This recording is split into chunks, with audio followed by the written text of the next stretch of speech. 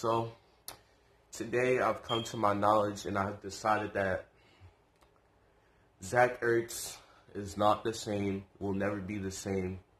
And today I'm going to prove this. It might be a rant or it might just me explaining why Zach Ertz has been very disappointing this year. So before we get into this video, make sure you hit the like button, comment down below your thoughts and opinions on today's topics, and subscribe to the channel if you are new.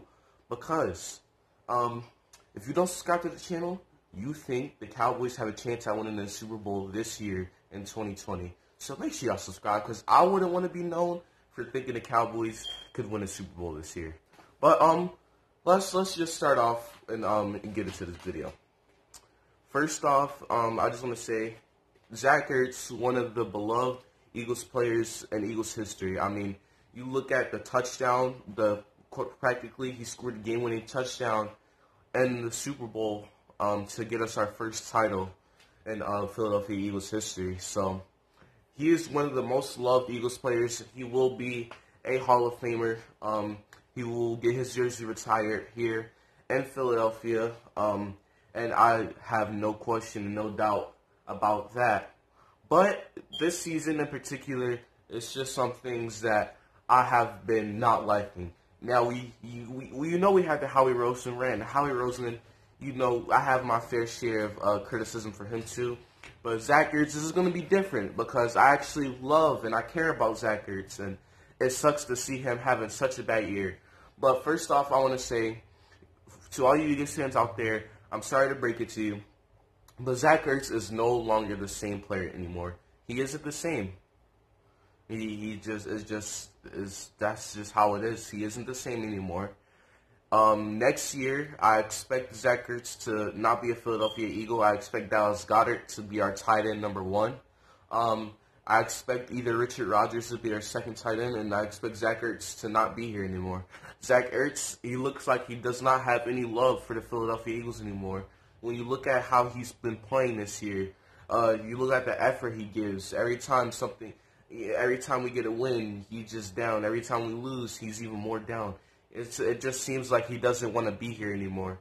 I want to go to the Steelers game in particular because Mr. Zach Ertz, Carson Wentz, threw an interception only because Zach Ertz got a little bit of a shove and he stopped running his route. That is great effort, Mr. Zachary Ertz. For a team that you claim to love in the offseason, you said you want a contract because you don't want to be anywhere but Philly. Well, that's not showing. You're showing that you do not want to be here, and you're showing that you don't care about the team, about anything, about the Philadelphia Eagles organization anymore. And I don't want you to cry and whine and complain about your contract, because a contract is earned, not given. Yes, maybe you have earned a contract, but it's other guys in Travis Kelce and George Kittle who has deserved their contract way more than you. So the fact that you want to play for a contract, but you give effort like that, you stop running your route, you don't complete your route when the ball's being thrown to you. Let's go to the Baltimore Ravens game. Carson Wentz had a first down. You didn't give effort to extend your arms and catch the ball. That was the first down. That would have gave us momentum in the game. But nope, Zach Ertz once again doesn't care and doesn't give effort. We go 3-and-out for like the 10th time that game, and we punt the football because Zach Ertz didn't care or to give any effort. It's okay if you're not physically the same. It's okay if you're declining. Decline happens. You're pushing 30. When you get to that 30-year-old mark in the NFL, you start to see a little bit of decline. But the effort that you're showing, that's not the effort that a Philadelphia Eagle player would show. The last 4 years, since the beginning of the 2017 season, the Eagles' motto has been underdog, give effort, fight to the end, and next man up. Zach Ertz has not showed any of that mentality. His mentality is just to get his money and go. And that mentality will get you cut here in Philadelphia. That mentality will have Eagles fans around the whole city, around the world, getting on you. That mentality will have people like me making videos like this. Now let's go to a little bit of exposing, as I like to do, because I'm really liking I'm getting into more statistical things, and I'm just gonna give you Zach Ertz's first 6 games in 2020, and then I'm gonna compare them to his first 6 games in 2018.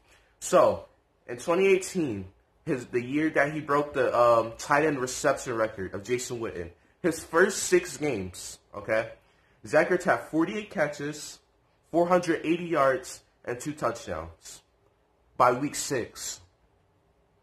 He is on pace for about, well, that year he got 113 catches, but he was on pace at that time for about 90 catches, a little under 1,000 yards, and about 4 touchdowns. If you look how that season was going.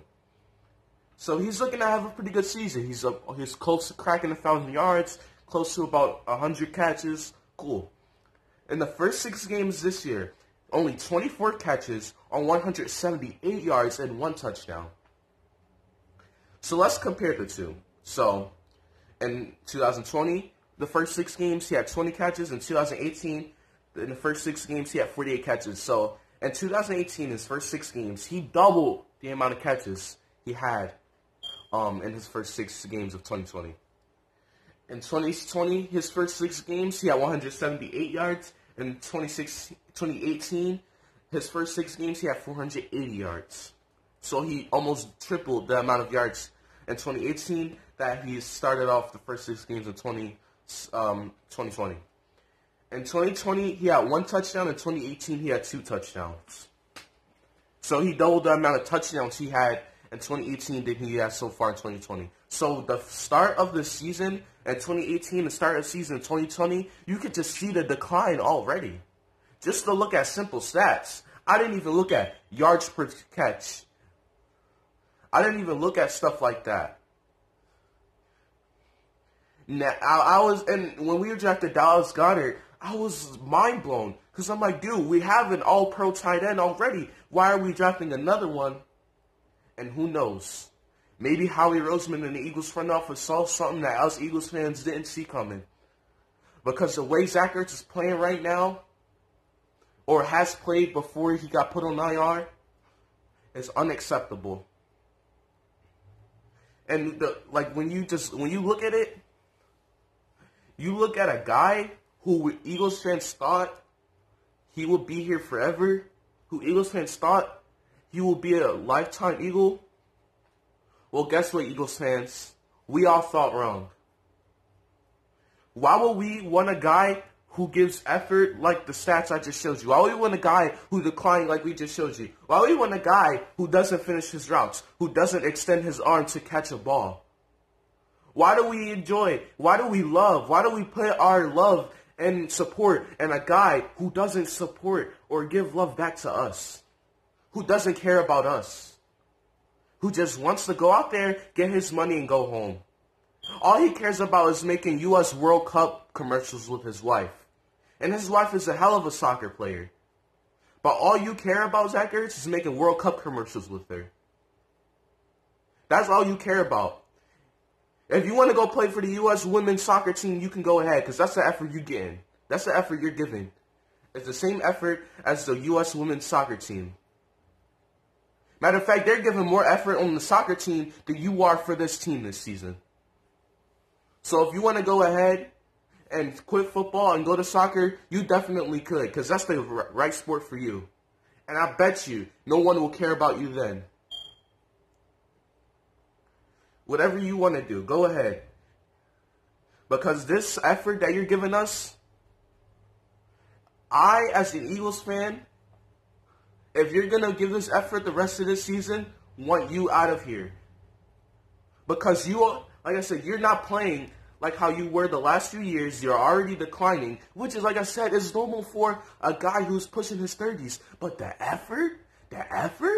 But you say you want a contract.